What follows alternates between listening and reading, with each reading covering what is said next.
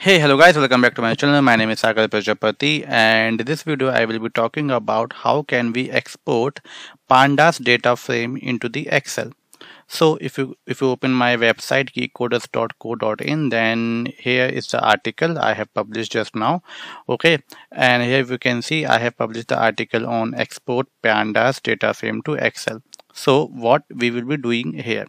So let's get started for today's video. So we have I have created this pandas df to Excel file. Okay, and here we need to install two libraries first. So if you do not have, so first install pip install pandas. Okay, I hope this library you already have it in your system. Okay, so once this is installed, then you should install one more library, which is Openpyxl. This library is this library work for the Excel files and all. Okay, so just run this. Now you can see I have already installed this library, so it is showing requirement already satisfied. Cool. So now what I'm gonna do, I'm just gonna import my library, import pandas as pd. And here what I'm gonna do, I'm gonna create a data frame. Okay, so I will write here df is equal to pd dot data frame. Okay, this is a class, and then I am passing here data is equal to list. So let's say 1 John. Okay, second one is, let's say 2 Kim, and third name would be like 3 comma Alex. Cool. And here I'm gonna pass the column name. So my column name will be like ID and name. Cool. Okay, now what I will do, I will just do df dot head. Okay, to understand the data.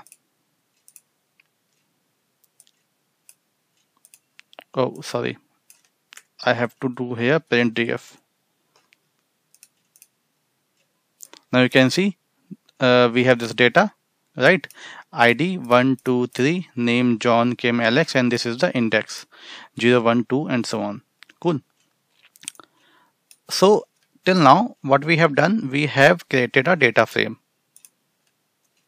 Now we have to write data frame or data set into Excel. Cool. So for that I will use pd dot Excel writer class. Okay, and here it is asking a path. Cool. So the path would be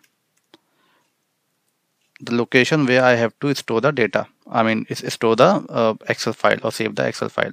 So okay, so right now I am just using the same path, and I'm using here the name data export dot xlx. Cool. And give some name, let's say writer, and here I'm gonna call a df dot to Excel method. Okay, and here I will pass this writer object comma what, sheet name, sheet underscore name is equal to what. So here I have to define the sheet name. So I'm defining, let's say student underscore info. Cool. Now just run this. It is completed. Now if I go here, then the file should have saved here. So the file name is data underscore export. Correct, data_export. See, this is the file.